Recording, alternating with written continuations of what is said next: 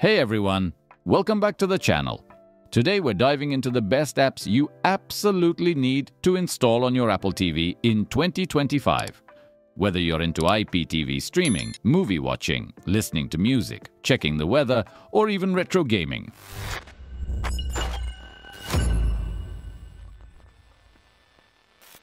Starting with OTT Player, a reliable IPTV player that supports M3U playlists. It's very simple to use and lets you manage all your channel lists via their website. You can customize logos, sort channels, and even control streaming quality. It's lightweight and perfect for those who just want to stream TV without the clutter.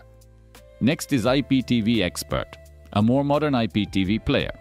It supports multiple playlists, EPG, logos, and has one of the smoothest interfaces available on Apple TV.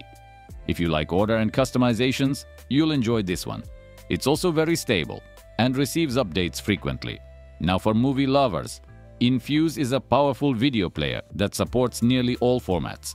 It connects to your cloud drives, Plex server, NAS, or even your PC. It also downloads cover art, descriptions, subtitles, and makes your personal library look like Netflix. It even supports Dolby Vision and DTS audio. It's hands down one of the best video players out there. Of course, we can't forget VLC, the universal media player that just works.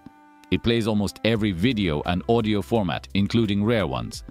Whether you're streaming over your network or watching local files, VLC is a free, open-source option that's a must-have for flexibility and compatibility. For music fans, Spotify on Apple TV is sleek and powerful. It connects seamlessly with your phone, allowing you to control playlists and volume. Whether you're hosting a party or just relaxing, having Spotify on the big screen is a game changer. Netflix still dominates the streaming world with its vast library of movies, series, and originals. The Apple TV version is optimized, offering smooth performance, fast buffering, and excellent resolution, including 4K support. If you're subscribed, there's no reason not to install it.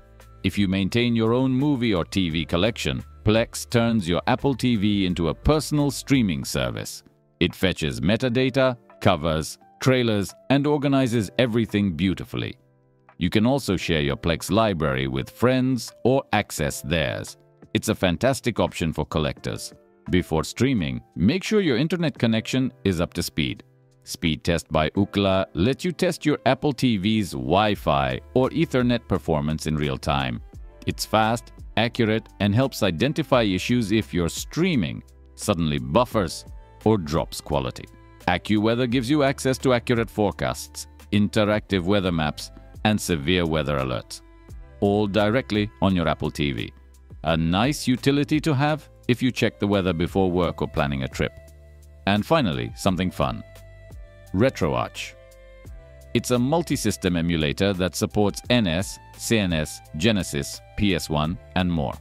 You can connect a Bluetooth gamepad and play classic games right from your couch. Setup can take a few steps, but the result is worth it.